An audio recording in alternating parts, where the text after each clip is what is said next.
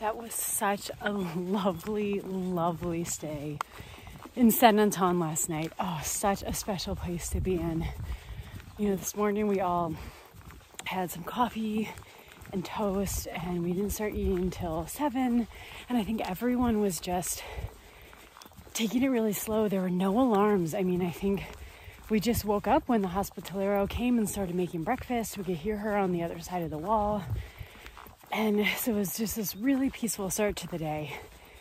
But then all the pilgrims who had stayed in Hontanes started showing up at San Antón in the ruins to look around, which was totally fine. But I think for me, that kind of changed the mood. So I thought, okay, it's time to go. So I am now headed on the road. This is what the path looks like this morning. Really beautiful. The sun rising behind me. I feel like I can walk for a while, and we'll see. Fromista, I think, is about 28 kilometers away, but I think there is a village a little bit before there that I might stop at. Fromista feels like could be a little too big and bustling of a place, especially after last night. So we'll see how I feel today, but good start to the morning.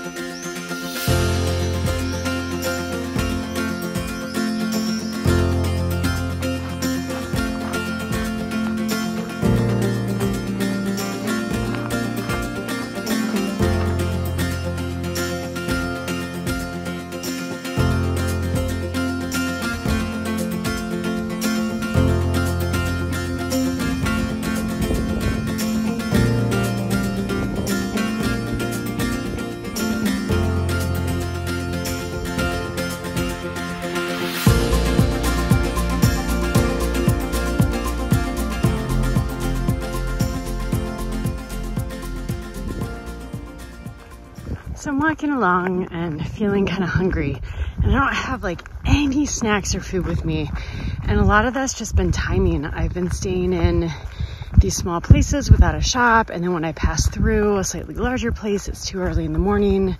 In Burgos, when I passed through, because of the festivals, everything was closed. So anyway, I haven't had any food to be carrying with me, and that's not a huge problem because I just stop when I find an open bar. But this morning I've been walking and I can just feel I'm hungry. And up ahead, I see this little grove of trees. Let's see if I can manage to zoom in.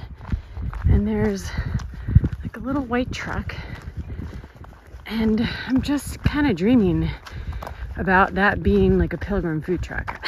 So we'll see. Hey, there's a chance. You never know. But we'll see when we get there.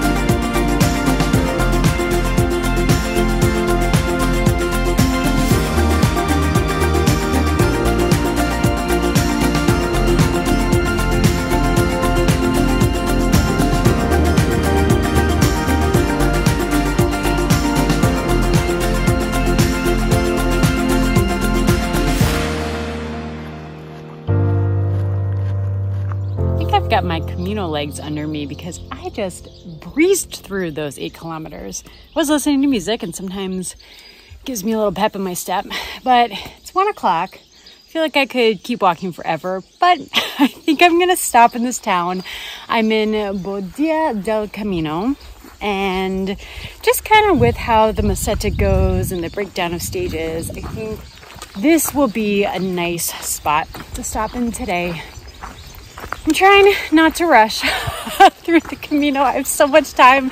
It's like good practice for me when I feel like I can walk like 30, 35 kilometers to just, you know, walk 23, 24 and just stop and enjoy the afternoon. So that is what I think I'm going to do today.